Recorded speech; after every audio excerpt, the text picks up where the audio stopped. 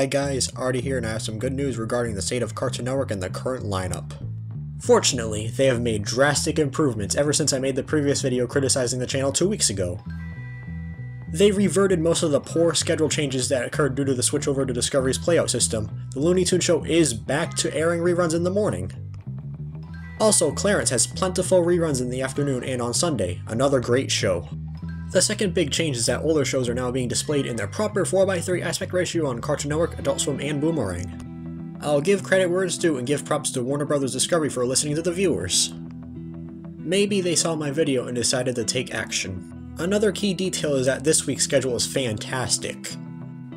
Not as good as last week, where we also had a super chunk of regular show reruns and even Uncle Grandpa and We Bare Bears thrown into the mix. Still leagues better than the horrible and repetitive schedules we had to put up with from 2016 to 2021, when the channel lacked any variety whatsoever. The highlight of the week has to be the Over the Garden Wall Marathon on Friday afternoon, an outstanding miniseries, and I'm glad they're airing it again this year as the tradition goes. Oh, they are airing reruns of What's New Scooby-Doo right before Checkered Past. It's pretty good, and I honestly didn't expect it to return for the Scoob-Tober block.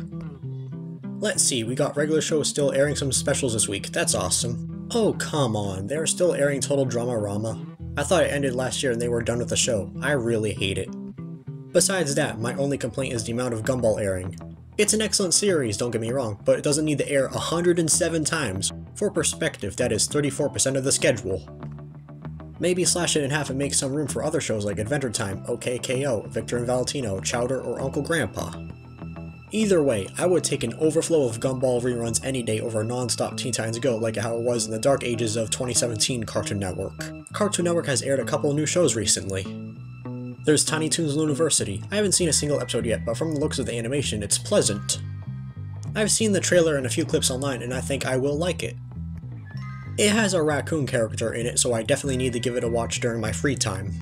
I'm also glad they are giving it ample time slots on the weekends. And the Craig of the Creek spin-off, Jessica's Big Little World, finally premiered not too long ago. I haven't seen it either, but I saw some screen caps on Twitter and it looks halfway decent. I'm probably not gonna go out of my way to see it though.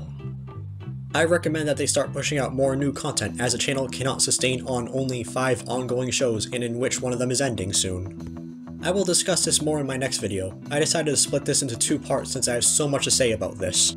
Also, it has been confirmed that Adult Swim does not want to expand Checkered Past, and that was a shocker for me. It is a success and exponentially increased viewership during those hours, so why not capitalize on it? The reason given is that they just want to stick to these 4 shows they already have, and people in the comments pointed out that it is difficult to get these shows to air on Adult Swim for some reason.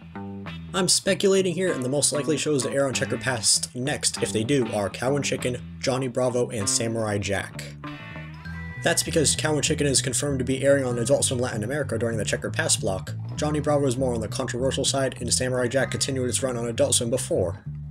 Adult Swim also said despite them sticking to these 4 shows, for now, it's not out of the question that they will add other shows at a later date. Just don't give your hopes up. They've gone a long way since the terrible Dimensional Era Dark Age from 2016 through 2021. The schedule now has a decent mix of variety. Teen Titans Go is no longer spammed on the channel, and we are getting a few new shows rather than none at all. The Pastel era may not be perfect, but it's a start, and there is still hope for Cartoon Network. The current management seems to know what they are doing and are listening to the feedback.